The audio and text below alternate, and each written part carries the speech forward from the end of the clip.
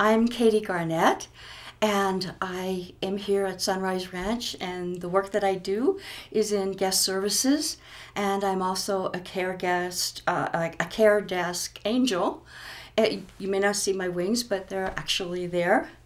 And I actually come from Maryland and the whole rest of the world, but Maryland was where I was born.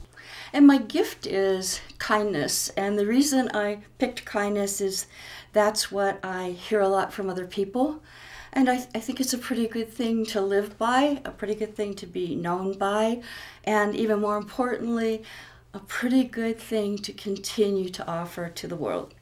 My purpose is living with an open heart, and I have to admit, I am heading in a few months to being 75 years old, and so I have to admit I've had other purposes in my life, and I've been career focused and just focused on a lot of other things. But I realized at this time in my life where you actually take some time to look at what is real in your life, I realized that living with an open heart is probably the most important purpose that I can offer to myself and everybody else that I come in contact with.